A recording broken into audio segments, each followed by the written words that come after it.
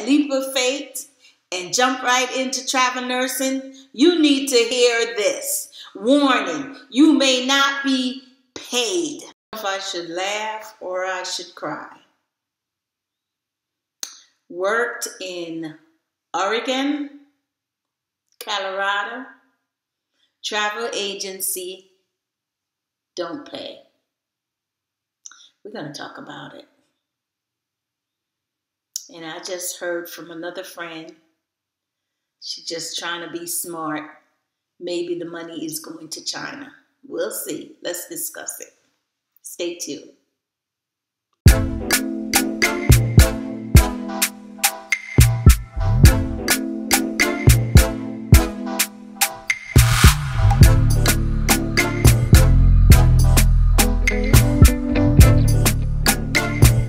Is getting paid for this company.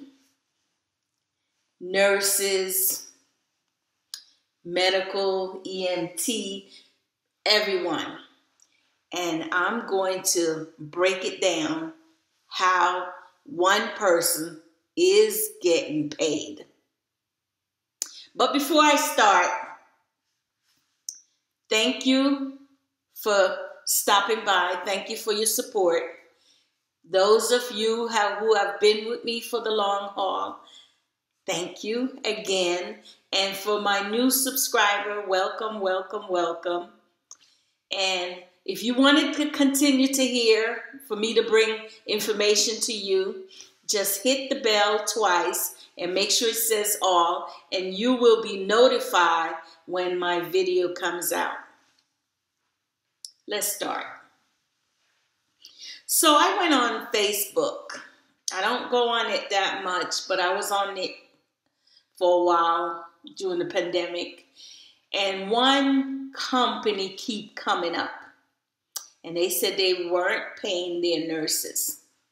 Now you may say, Patrice, if you heard all these nurses say they're not getting paid and you decided you want to go there to work. Yes, I did. Because sometimes what I find over the years that your friend, I'm giving you an example. Well, let me make it more personal. Sometime I would tell my friends about an assignment, good paying assignment. And they would go. Sometime they would discourage me from going. Back in the days when I was that person that you seemed like you could manipulate. And you thinking this is the thing, they say, all money is not good money. But then when you go there, I usually follow my heart and go there, you see the same person who tried to discourage you. So I never really listened to, I listen, but I like to see for myself. And so there was on Facebook, everybody's talking about Jogan Health, Dan Dietrich, Jogan Health. They don't pay their nurses, Jogan Health Solutions. So I decided to investigate. The opportunity came December 2021. I was supposed to go to Oregon for Jogan Health. But it so happened that situation at home, and for the first time for the holiday, I wanted to be home. So the timing wasn't right. For, in crisis, you have to be able to jump when they say jump. And so it would conflict when I had already arranged to have a lot of things going on in my house. Family coming. So I didn't go then. And then I started to hear more about they didn't pay their nurses. And per matter, it was in the news in Colorado, allegedly that they didn't pay their nurses. I don't know. It's in the news. Doesn't mean I guess it means that it's factual. But I'm going to tell you my experience with Jogan Health Solution. So I heard all these negative, and there was one comment on the Facebook post. One nurse, she was an RN, she said, "I'm getting my pay." And all the negative people say, "Oh, you just saying that because you do this and you escaping, or you doing it, you jumping, or you praising the agency, whatever." She was the only one saying she getting paid, right? Everyone else wasn't getting their paycheck. So the second opportunity came for me to go work for Jogan Health Solutions. They called me and I reached out to the recruiter. She wanted me to go, and I was willing to go this time.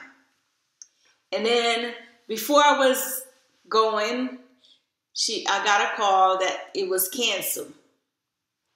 The site facility decided to change their mind. So I didn't get to go.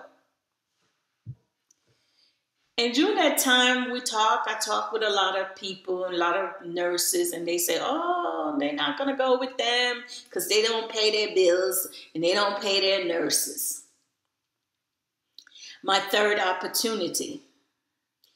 February, I decided to take a chance. I'm the only one take that chance.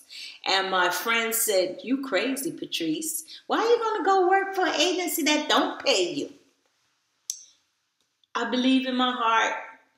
I already made my decision.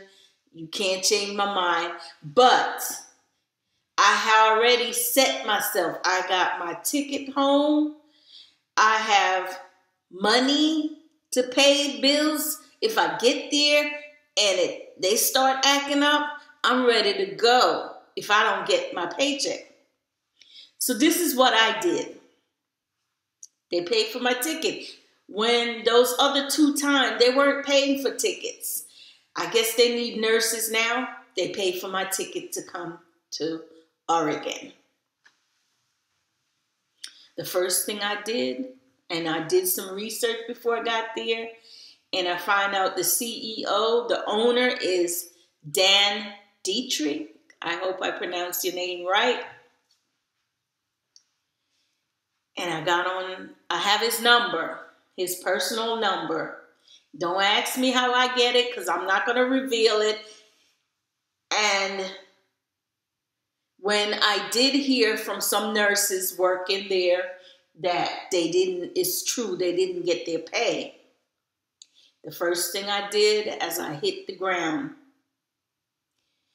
was call Dan, the CEO, and say, "I'm an RN coming to work for you. I understand the situation."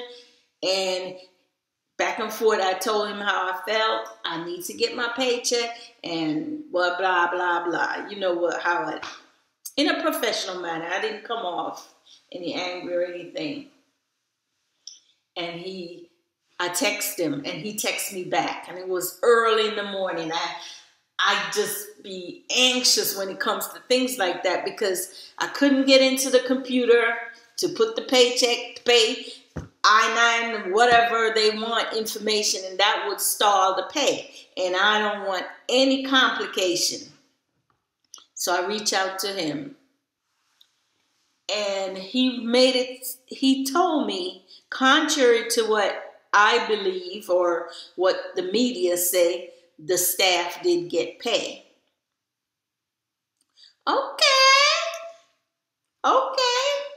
So I'll see. And I told him, I want to change that mindset. A lot of people saying they didn't get paid on Facebook. They're saying it all over. Matter of fact, Jogan Health Solutions removed those comments from the nurses. They're also in the strike, other forum talking about it.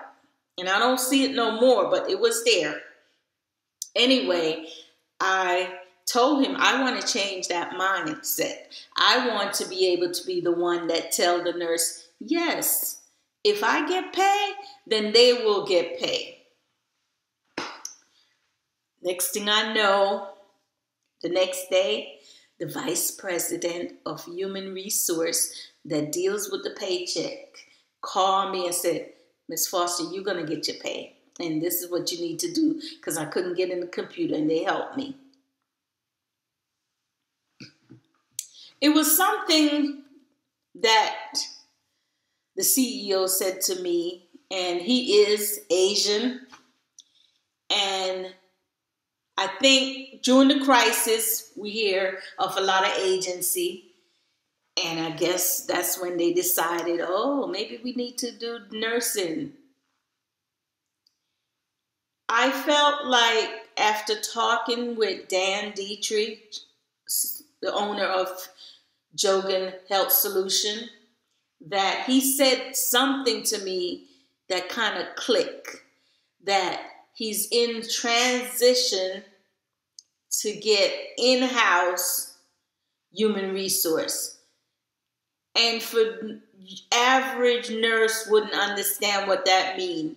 But when he said that, I know that before, when you starting out with your agency and you getting contract, you wouldn't want to get contract in a nursing home, because nursing home don't pay their bills unless they are attached to a hospital. Like Temple University has a long-term care facility, then that would be a good contract to have if you wanted to do, if you're own an agency and you wanted to have a nursing home on your profile. It's not free. It comes with a percent out of your paycheck. And I'm saying paycheck or the CEO money. So that's probably where all the confusion. But I want you to know something. Even though we hear that maybe they get 45 millions or 240 million, doesn't mean that the CEO of the company get all that money. First of all, the money doesn't go straight to him. The money goes straight to the funding company, because they already put up the money for the nurses or the medical staff. And they take the percent. And by the time you see the money, because they're going to charge you up. It's like, but what they do is they do background check, that's a percent, and everything else.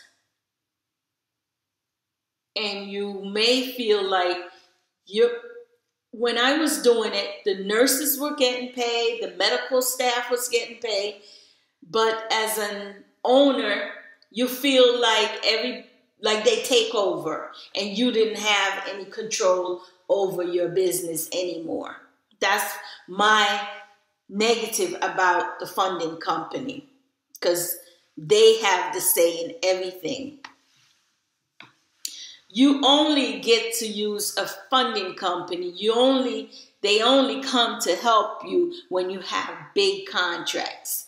They don't come to you when you have nursing home, because they know you won't get your money, and it will be constantly trying to hustle the nursing home for your money. So if you have like the government contract, in this situation, state contract, those are people that's going to pay. Hospitals, they will seek you out.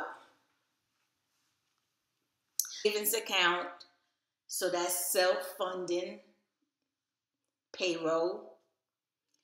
And what a staffing funding company is, and I'm reading it, it's a payroll funding, is a means of infusing cash into the staffing firm with working capital. So you can have capital.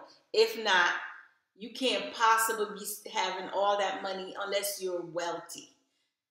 You're going to use your money to fund the payroll. And so the funding company, which is, so yes and no. The nurses that didn't get paid, from the perspective of speaking to the CEO, he said eventually they got their pay or something like that. What I find when I worked there, I got my paid every week. I didn't have any situation. As a matter of fact, the communication to me wasn't breakdown. Dan Dietrich was they have what they call groups, and he was monitoring that. That's a lot of travel staffing agency or Jogan Health Solution. Little dirty secret is behind the scene. There is a bigger dog or bigger support, which is the funding factoring.